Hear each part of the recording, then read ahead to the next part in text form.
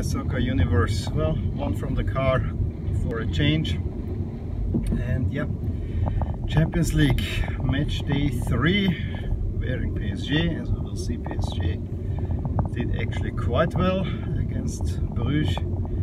And yeah, PSG seems to be hell-bent on playing in their white jerseys. I mean, the last 2 times I kind of understood it because they were the away team, so it made sense that they're playing in the white away jerseys. So that was not too much of a surprise, but given that they played also against Real Madrid at home, well, I guess it could have been a marketing play. Anyway, I'm wearing this because every time I talk about PSG I need to remind everyone how a proper PSG jersey should look like.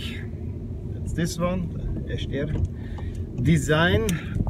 And the good news is, really good news, since PSG is celebrating 50 years next season, this is rumored to come back, this design, for at least one iteration. Nothing against the white jersey, because that one looks really good, I have to say, and it's the look when Nike took over, and PSG is one of those.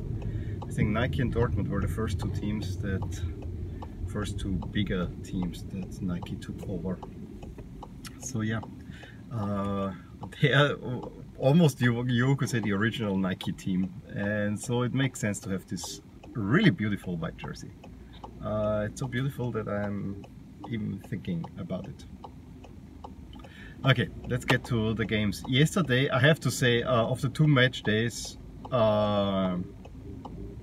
the first part, yesterday was kind of underwhelming, and in a way, although the thing about it, but almost the biggest matchup between Atletico and Leverkusen, and I'm really having a hard time pulling Leverkusen in a big matchup, but at least it's Spain against Germany. We had an England against Italy matchup, so that could also be, but you know, from the names, this was the biggest one, and that was played at 7, and it was a home game in Madrid. This does not make any sense to me at all. But I want to run through it group by group, because the one really interesting matchup was Galatasaray against Real Madrid, and mainly because everyone wanted to know what's gonna happen with Real Madrid. Will they finally get their win? They finally got their win. But at first it needed 2 really good saves from Courtois. And Real Madrid fans will say, finally, he is saving us again, or he's keeping us in the game. Especially the second one early on, that was a really good save. And then with the first real attacking move, Azar picks out Kroos. And at first it doesn't seem like he even intended to, but when you have a second look, he really wanted to have get the ball to Kroos, who takes a shot that never would have gone in if it wouldn't have taken a wicked deflection over the defender on the line. And it's 1-0 Real Madrid, and everything is on their way. They have chances in the second half, namely Azar hits the bar after a nice move, but cannot convert their chances.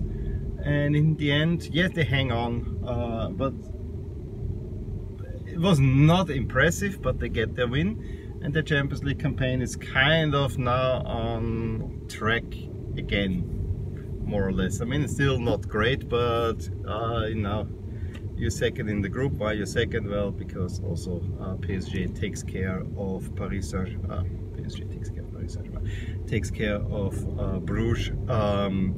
Bruges giving them a little bit of trouble, but wonderful early in the second half.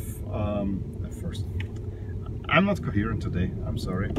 Early in the or midway through the first, I have a wonderful deep ball to Di Maria, who then with a nice assist to crosses over to Icardi, who can put it into net, and that's exactly what Icardi does. Really very simple passing move.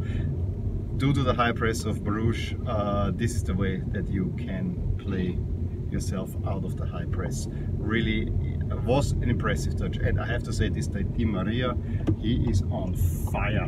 He is absolutely on fire. If you have seen his performance against Nice, he again, he helped assist the second goal. Mbappé comes on, makes it 2-0, where at least if he didn't get the assist, he at least had his feet somehow in there. He was the last PSG player to touch it.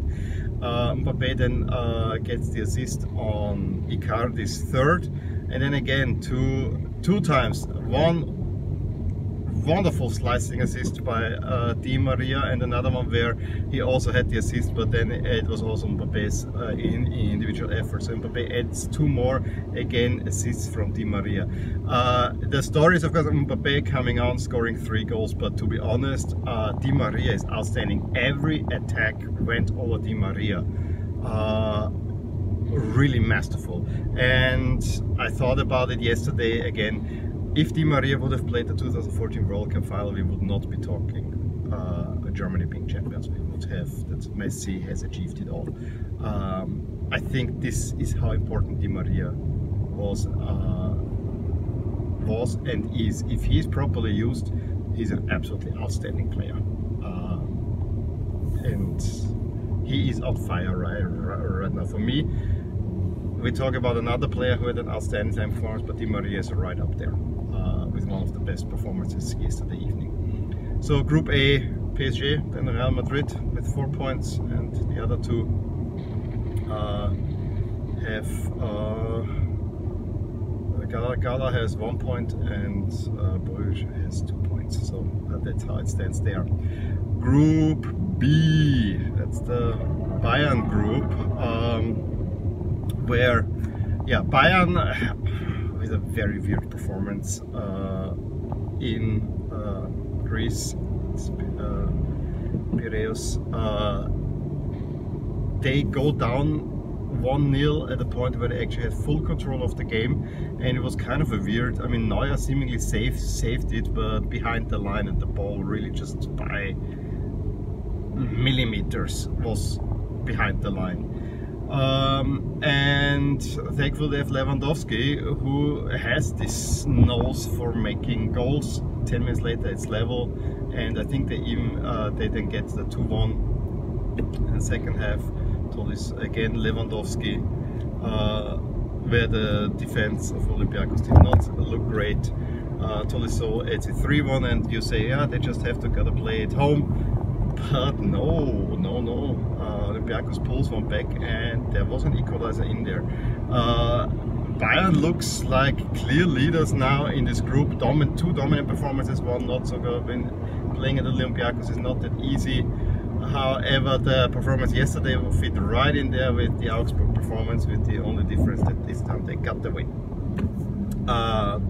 Spurs kind of get rid of their frustrations by scoring freely against Girona Svesda. I think Kane got the first goal very early. Son makes it 2-0, I think within 15 minutes or so.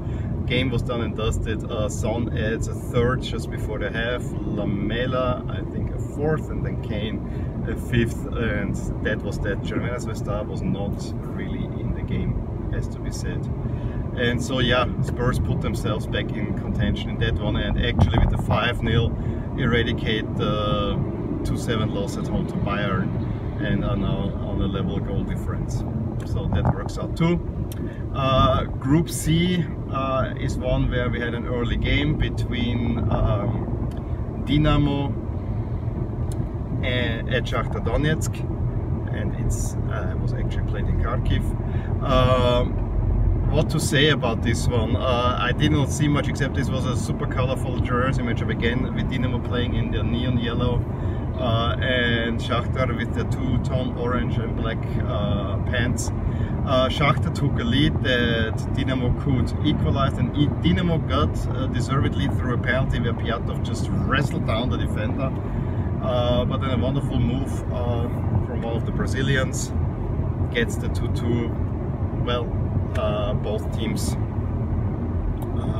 draw. I think it was probably a fair result from what I could tell. In the other game, Atalanta had their early chances. Raheem took the lead through Malinovsky penalty. Fernandinho, a horrible challenge there. And then it was all Manchester City. Within 10 minutes of that, they had turned the game around. It was Raheem Sterling first giving a wonderful assist that Aguero just has to tap in between the legs of the goalkeeper. This was a striker's goal. Then Raheem Sterling is fouled in the box, enabling Aguero to get his double. And then probably the best attacking move of the evening, over the side, the ball gets to De Bruyne, who plays it nicely to Foden, who has the awareness that Sterling's in a better position to the left. Sterling gets his goal, Sterling gets a third, and he gets a second and a third, and it's 5-1 for City, with Foden actually then being sent off with a yellow and red, which probably saved Atalanta from more goals. Atalanta actually tries to play with the other teams, but a little bit too naive, I have to say.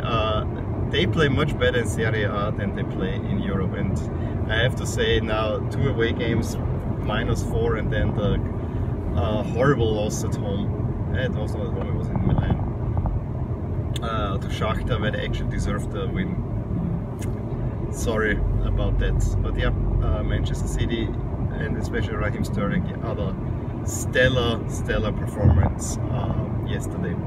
And then we had Group D, where Atletico Madrid plays Bayer Leverkusen, and Bayer Leverkusen hangs in there, but in Europe Bayer Leverkusen is almost too naive, too toothless. And it is of all people Morata who gets a late winner for Atletico Madrid. Nice header. I have to say I like the jersey much because I like those black Leverkusen jersey, which is a away jersey. It really works well. And you know, Atletico Madrid at home, I love this red-white stripes and the blue pants. Really looks nice. But yeah, Atletico Madrid gets a win. At a point where you thought maybe there will be a draw in there and Juventus has the big chance, and then Juventus actually puts themselves in trouble with a really slow performance against Lok, where then at one point the Ligt decides to go forward and does not track back, leaves the entire defense in disarray. Bonucci has to clear it out, cannot make it, and out of that mess Lok takes a 1-0 lead. Kind of surprising, and it seemed for the longest of times that they cannot find the breakthrough. Juventus got 2 free kicks, and can please anyone tell Ronaldo that he's not the best free kick taker on that team? Leave the balls to Pjanic. I mean, I loved it how in the second half there was a free kick and the commentator said, now it's high danger time, because here Ronaldo is stepping up, and you know exactly this is Pjanic's position. Pjanic can do this much better. How Pjanic is living with this, I don't know. I would be so mad, because Ronaldo is the best player on Juventus, but he's not the best free kick taker. He might not even be in the top 3 in that team. Pjanic is sensational. Whenever he can take, he will take. I would say Pjanic and Dybala are better free kick takers than Ronaldo, who just with pure force slams it in there. Yes, if it goes in, it's spectacular, but it's not the best that he can do. I'm serious. And it is not Ronaldo who turns around, it's Dybala who in short succession makes 2 goals. I think the first one was a really great strike, second one was kind of a little bit more of a tap-in. I might have them flipped now. I didn't see the highlights again, and you know, there were many goals scored at the same time, so it goes a little bit. So, but yeah, Juventus turns it around against Lok and gets the win, and now also 7 points on top of the table together with Atletico Madrid. And Leverkusen can get at most 3rd place.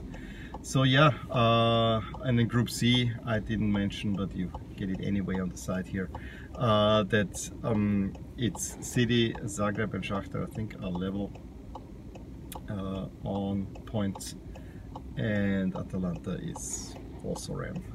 Also in the battle, which also determines the order in which I will do my weekly review, I think Germany is now slightly ahead. Yeah, it's still slightly ahead of Italy. We have Inter Dortmund and Roma Gladbach this week that could basically put Germany back safely in a third spot, or turns the other way around. Let's see how that will go. Let me know what you thought about the games yesterday. Today we actually have a lot more interesting. As I said, Dortmund and Inter are clashing. I also look forward to Salzburg playing at home to Napoli. It's a whole lot more exciting. I'm not sure how much I will actually see. I hope I will get to it, but if not, I will watch highlights tomorrow morning. So let's see how that goes. Give me a thumbs up if you enjoyed this video. Drop comments below to fill in any gaps that I had. Sorry for not being very coherent, and I will talk to you soon tomorrow. Bye. Hey there, I really hope you enjoyed this video, and if you did, here are some videos or playlists that you might enjoy too. Also, please consider subscribing to my channel, as it will keep you updated with all things that are rotating in my soccer universe. And with that, I'm gonna wish you a wonderful day. Bye.